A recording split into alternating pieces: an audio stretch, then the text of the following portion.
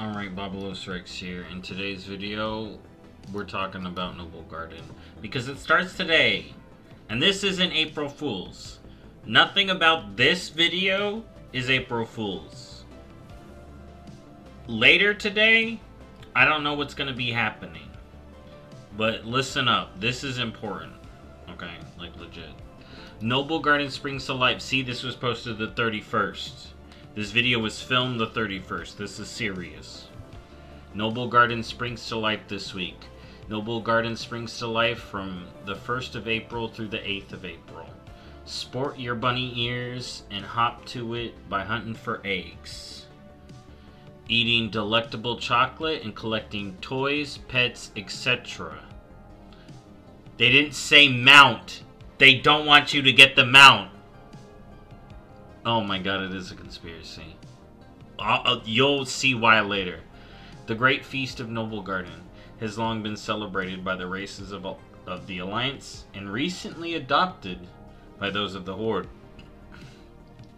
During this joyous event, it is customary for the nobles and the lords of each race to hide coins, candy, and the occasional treasures within special eggs painted to look like wildfires. Flowers. These eggs are then scattered around major citizens for the citizenry to find. Wait, so this is... Hold up. Okay, okay. As a lore person, I did not know this. I should have known this. This is legit it? Rich people hide eggs and candy? Pause! Collect the eggs! Why is the Horde starting to do it now? Man, the Horde, like, hold up. Why don't you just make the rich pay some taxes? Hold up. Hold the fuck up. That's the Lord Noblegarden. Oh my god, it's right there. The nobleman. Give the peasants some eggs and candy and treats. Make them look for it, though. Don't give it to them. Hide it. Make them compete. Yo, what the fuck? Okay. Now, okay, let's unlore. Let's get back to it. When? The 1st through the 8th. So it starts today. Listen up, it starts today. That's why this is important. Visit Azure Watch, Dolinar, Goldshire, Karanos, Brill, Razor Hill, Bloodhoof Village, Falconry Square, or Valdrakken to join in the festivities. Currency. Noblegarden chocolates are used as currency during this holiday to purchase garments, mounts, pets, and other special rewards. These can be collected by completing quests and opening the eggs found in the event areas. Run around an area, collect eggs. If you don't know how Noblegarden works, ask me for a guide, I'll make it. But it's pretty simple. You run around an area, collect eggs. You use chocolates to buy stuff. Alright, but here's the main thing. Listen, there's going to be a main thing I'm going to tell you to do. But these are for all the goodies. If you're pretty much caught up, you may not have much to get. But that's what we're getting. New this year. Valdrakken is decked out in Noblegarden festiveness. And in the quests, a tisket, a tasket, a Noblegarden basket, and the Great Egg Hunt are now available. Defend against disruptive ducks. Furious ducks led by the druid Dayton Swiftplume disrupt the Noblegarden festivities in Goldshire and Razor Hill. Discover Dayton's hideout and scare off the disruptive ducks to start What the Duck quest. Seek out Zinnia Brooks in Goldshire or Sylvanaria Fairflame in Razor Hill. Like a big old duck. Find a giant golden egg that appears in the area and drag it to Dayton's nest to summon him. Defeat Dayton daily for a chance at some desirable rewards. It says daily. So they doing that daily bonus from what it seems. Whether or not you approve or not of it, that's why I'm telling y'all. It does seem that way. But that does say daily. Okay, it's probably going to have the daily bonus once per account. I don't know for certain. I'm going to be running this on multiple characters because I need the mount. I just hope the drop chance is decent and persistent because I actually prefer using alts to try for this if you really want it, for the people who really want it. I like the daily bonus as a thing, but it shouldn't be the only way to get something. We don't know if it's the only way, but that's why I'm telling y'all, at least do it once a day. At least once a day during the event. Spring levelers, turquoise, attire, transmog pieces, sun hat, pants, dress, boot, and belt. Look at that.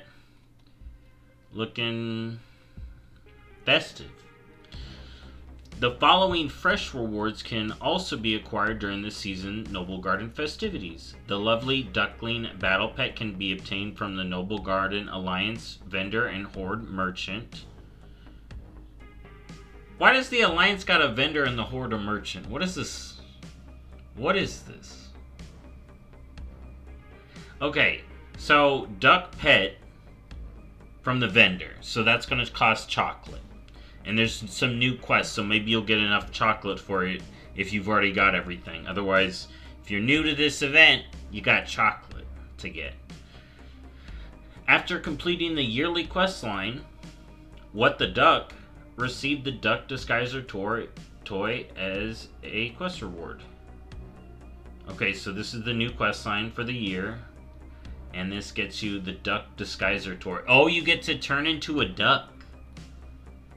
Alright. Daily quest. The Great Egg Hunt rewards you with money, a small amount of experience, and a blossoming branch in exchange for brightly colored shell fragments gathered during your travels. Egg hunting. Search around Azure Watch, Dolinar, Goldshark, Chronos, Pearl, Razor, Blood of, Falconwing Square for these mostly well-hidden brightly colored eggs. My go-to is Falconwing.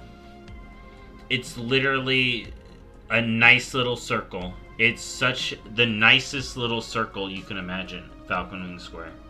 I mean, it may almost be close to an actual square that you make. Well-hidden, brightly colored eggs. To help you get them more quickly, you'll want to purchase an egg basket from the Noblegarden merchant and vendors to increase your speed and beat the competition. It's shared. They're not stealing from you. Once the first person gets it, it does go away after some time, but you're not stealing it.